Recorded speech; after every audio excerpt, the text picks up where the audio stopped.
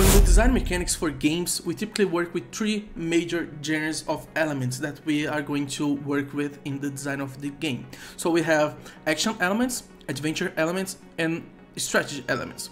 So in action elements, we typically try to measure the player's ability to react to the game events in real time, so player's reaction time.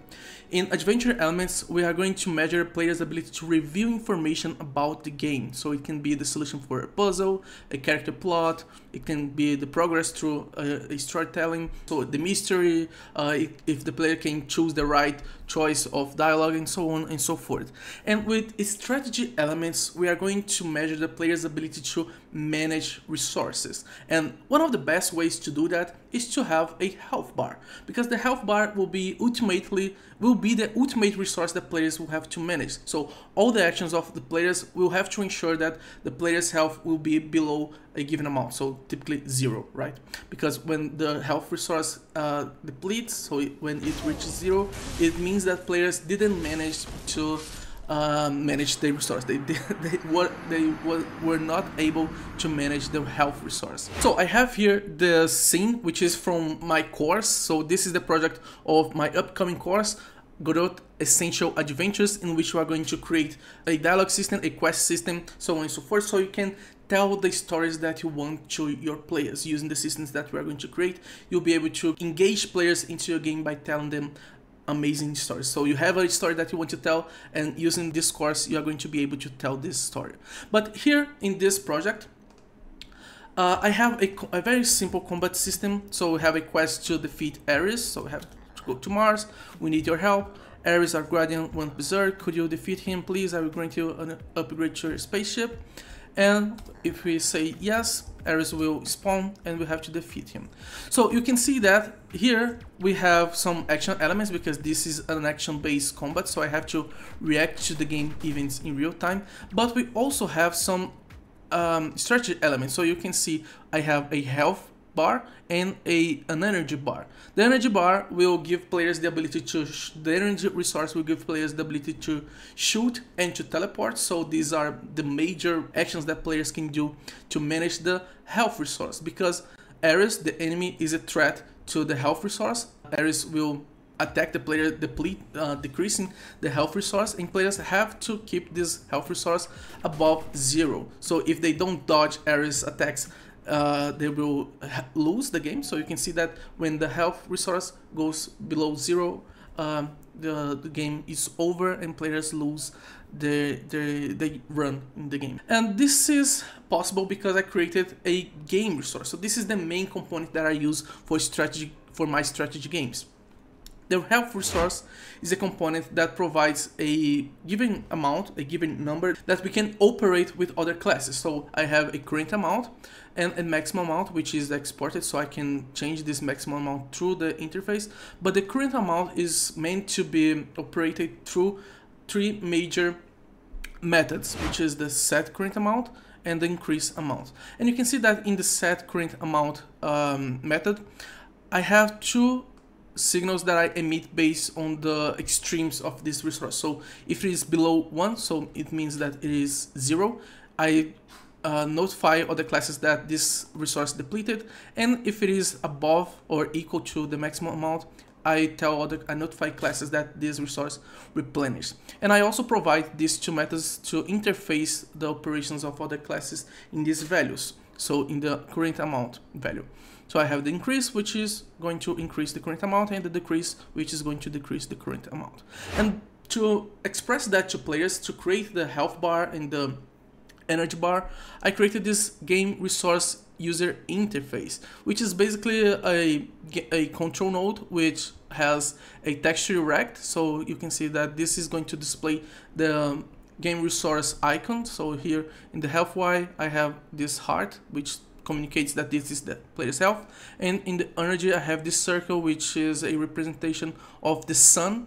In my game we gather energy from the sun, so this is the icon that I'm using here. And I have a progress bar, and this scene here, its main responsibility is to interface the current value from the game resource that it is linked to and this progress bar so that I display this value to players. So if you open the script, this is basically all it does. It links a resource to the progress bar using the current change signal and the max change signal. So it connects the current change to the set value of the progress bar, the set value method, and the max change to the set max value method of the progress bar. And it updates the values accordingly after that. And the way that we can actually concretely apply this to actually use these classes, so I'm going to open the player scene here, is by using these interfaces. So I have the health UI and the energy UI directly in the player scene. In the health user interface, I point to the health resource, which is this one. In the energy user interface, I point to the energy resource, which is again this one right here. And to interface to actually manage these resources, I use the energy recharger, which is a class that allows players to recharge the energy by keeping the X key pressed.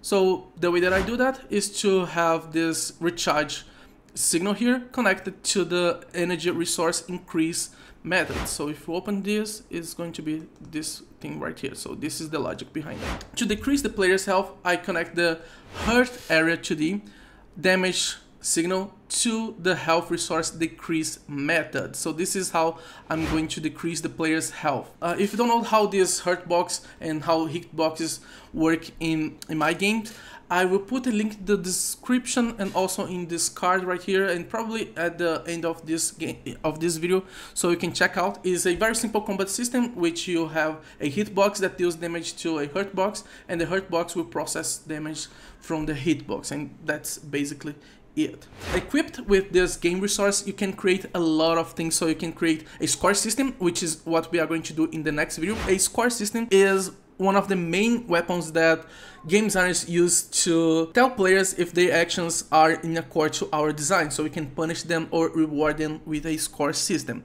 So this is going to open up a range of new videos that I want to talk about in this channel. So we're going to see game design patterns such as the static engine, the dynamic engine, the static friction, the dynamic friction, so on and so forth. So this is going to be a very cool experiment here.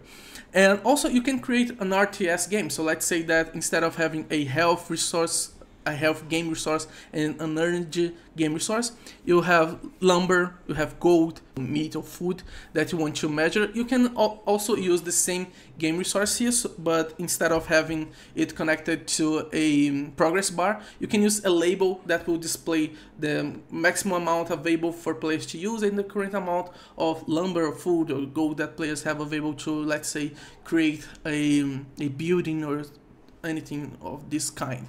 So this is a very versatile component that you can use to create elements of strategy in your game. If you want to subscribe to get notified about my upcoming course, it will be released probably on the second week of May. I'll put a link in the description so you can get access to this game resource interface scene as well. You can download the whole scene file and the scripts. I'll put a freebie, a link to a freebie, so you can download these files. And at the bottom of this post, you'll be able to subscribe so you can get notified about my Godot Adventure Essentials course that is about to release. I hope that you enjoyed this video. Thank you so much for watching. Keep developing, and until the next one. Bye-bye.